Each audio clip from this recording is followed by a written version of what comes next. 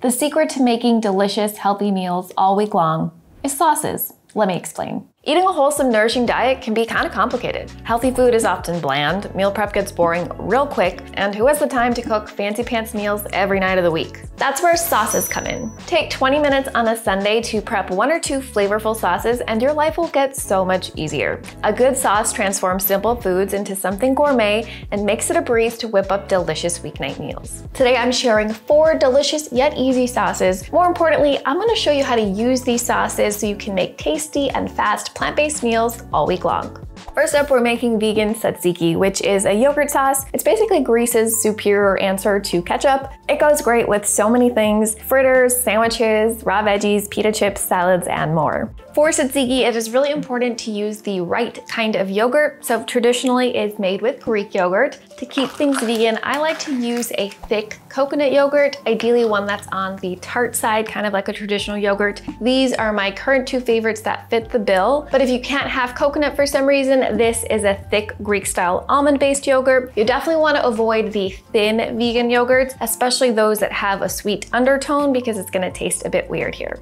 Grab an English cucumber or a couple Persian cucumbers and a box grater. This is going to take a little elbow grease. Wrap the remains of your cuke in a thin dish towel like this or a nut milk bag and squeeze with all of your might. If you've been skipping wrist day at the gym, this might be a struggle. Fresh dill is another classic ingredient in tzatziki. I remove the tough portion of the stems, but I don't really bother about the tender ones. I leave those in and just mince this up finely. Add the dill to the bowl along with the cucumber and the yogurt, and then grate 2 fat garlic cloves right in there. A couple teaspoons of red wine vinegar for that punchy brightness. You can use lemon juice if you don't have any, and of course some salt and pepper, and just give that a mix. If you're making this tzatziki on Sunday as part of your meal prep but not planning to eat it until a couple days later, I would actually wait until the day you're eating it to grate the cucumber and fold it in, because the cucumber starts to release water as it sits. Also, I'm gonna finish with some olive oil now because we're gonna eat this with dinner tonight, but if you are serving this a couple days later, wait to add the olive oil until you're ready to serve. Now that you have some tzatziki in your fridge, there are so many great meals you can throw together quickly.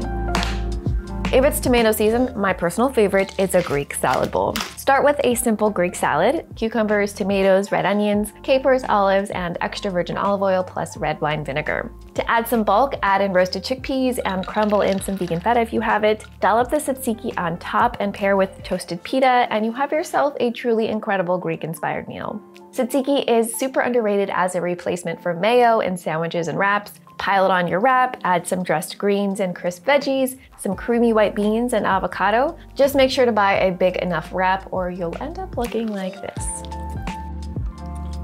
I also love to use this as an everything sauce on my grain bowls. Pair your favorite grain, mine is farro, with a roasted vegetable like cauliflower, your protein of choice. Dollop a generous amount of the tzatziki on top and add something crunchy from your pantry for the perfect blend of textures. This is also a great sauce for plating roasted vegetables like carrots, cabbage, or broccoli, and you can easily turn that into something more hearty by adding simply dressed beans or roasted nuts like pistachios. And if you have more time on your hands, you can whip up Greek zucchini fritters and pair those with the tzatziki, or take the lazy way out and pick up some falafel from the freezer section of your grocery store and have yourself a little Mediterranean feast.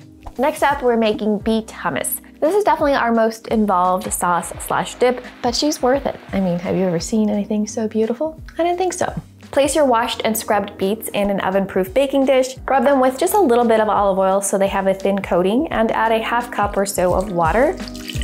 Cover this tightly with foil or an oven-proof lid, and we're gonna steam roast, kind of hybrid them, in an oven at 425 degrees Fahrenheit for 45 to 60 minutes. If you're in a time crunch, you can use those pre-steamed beets that some grocery stores sell in the produce section, but if you want the best flavor in your hummus and the most vibrant color, I really recommend roasting your own beets. It takes a little time, yes, but it's completely hands-off work in the oven, and once you go through the trouble of roasting one beet, it's really easy to roast multiple beets at once, so not only can you have beet hummus during the week, you can also have some roasted beets to add to your salads and grain bowls. While the beets are roasting, let's go work on our chickpeas. I am a huge proponent of using dried chickpeas in a classic hummus recipe, but with beet hummus, you get some extra flavor and moisture from the beets. And in our many tests, we found that canned chickpeas worked totally fine, so that's what we're using to be a little bit quicker. For the smoothest texture though, it does help to simmer your canned chickpeas. After you drain and rinse them, add them to a saucepan, cover with an inch or two of water. A little baking soda here helps to tenderize them even more. And once this comes to a boil, reduce the heat to a rapid simmer for 20 minutes or until the chickpeas are very soft.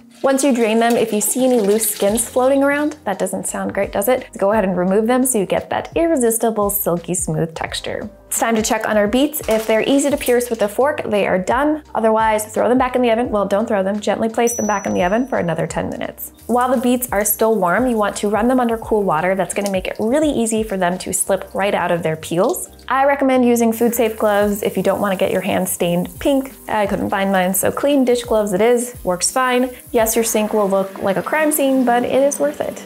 Now that we've got our super soft chickpeas and roasted beets, it's time to blend our hummus up. I am using a Vitamix today just because it gives you the smoothest results. Totally not necessary. A food processor works fine. If you are gonna use a blender, make sure your blender cup is on the small side because otherwise it won't blend since there's not really any liquid in here. You'll blend the chickpeas for 1 to 2 minutes until they turn into a paste-like puree. You're gonna need to scrape down the sides a couple times. Now add in the cooked beets and a heaping 1/3 cup of a good quality tahini. Make sure it's not a bitter one. I've got some recommended tahini brands in the description box below. 3 garlic cloves. I like to chop them up so I don't accidentally get some unblended garlic in my hummus. The zest of 1 large lemon, and we need to squeeze out all of the juice. Told you not to skip roast day. And a 1/4 teaspoon of ground cumin and coriander. Salt, freshly cracked black pepper, and a 1/2 tablespoon of extra virgin olive oil for a little richness. Now for the fun part, blending. Okay, it's actually not that fun if you use a blender like I did because you have to stop and go every 5 seconds to scrape down the sides. But in the end, you get this incredibly gorgeous and very tasty hot pink goop.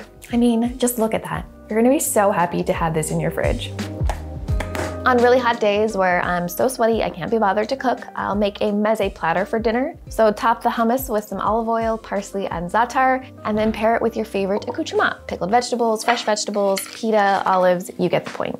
Another obvious option is to dollop this on a grain bowl. Start with some brown rice or any rice, add some massaged kale, a protein like tofu, a seed sprinkle for some healthy fats, and then the beet hummus. Simple, but really, really good, especially if you have some toasted crispy panko to add at the end. Now let me share a couple less obvious ways I like to use this. It is so good as a sandwich spread. My current favorite features this beet hummus, sliced and pan-fried tofu, sprouts, cucumbers, some crisp lettuce, pickled onions, and vegan feta. It's delicious and it's prettier than all the other sandwiches. I love using this in salads too, so start with your favorite blend of lettuces. I like kale and romaine. Some chopped veggies and fresh herbs like mint and parsley are really nice. Your best olive oil and vinegar to dress. Some roasted chickpeas for protein and that crispy panko topping or something crunchy like nuts. This is good on its own, but it gets taken to the next level with a dollop of creamy beet hummus. If I have leftover beet hummus, I'll even use it to make a salad dressing. Just thin it out with a few splashes of lemon juice or vinegar, add a little water, and pour it over your salad. Add in some lentils, a crispy nutty topping, and avocado, and you have a great variety of texture and flavor.